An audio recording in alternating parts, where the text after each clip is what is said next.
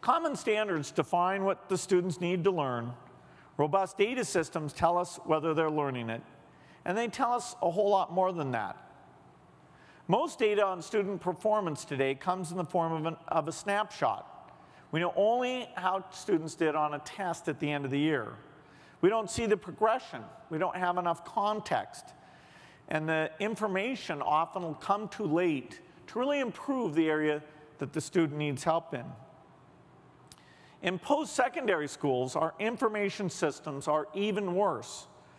Current data systems track only graduation rates for full-time students who are enrolled for the first time.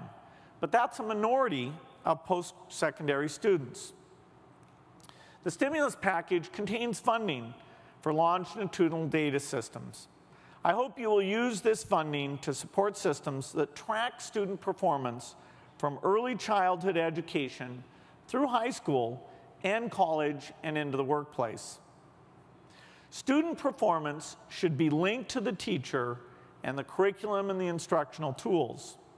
It should let us know what the best schools and teachers are doing differently and what kind of teacher training promotes student achievement.